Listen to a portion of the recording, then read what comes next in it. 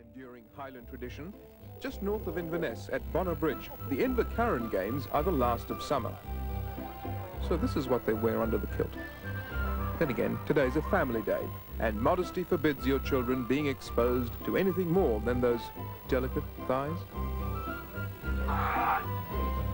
The games were begun in the 11th century, when clan chieftains chose the fittest and strongest to fight.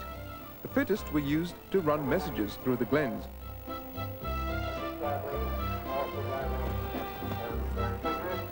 The strongest, called heavies, grunted around moving mountains by hurling boulders and clearing huge forests with the toss of a hand. Incidentally, you toss the caber as straight as possible and not as far as possible.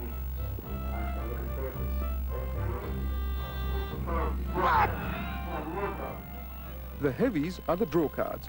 They're big, bold and bad, scornful of fellow athletes. They've gone on for hundreds of years, and they'll go on for hundreds of years yet. Over and over again, the dancing, the piping, the heavy events, track events. But the heavy events are the main feature of the show. Yeah. Nothing's changed. The heavy stars are the elite. Everything else is secondary. Well, that's because no one's going to argue with you.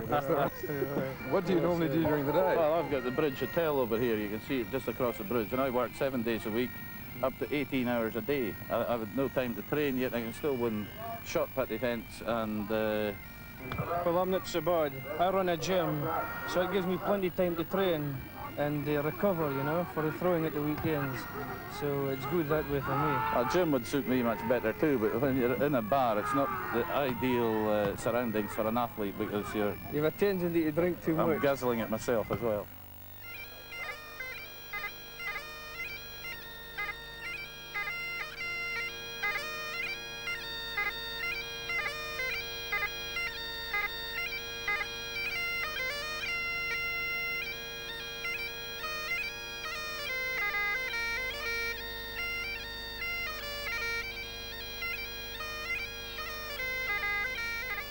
It's emotionally satisfying. I have the feeling that I play something that has been played many hundreds of years ago and carries on a tradition.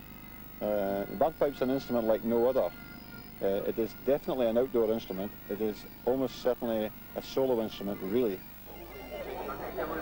These days, the games are about socializing. I love that. See that? I love it. Yeah, it's going back to China. This is Highland lad. A good excuse for men to wear skirts in public.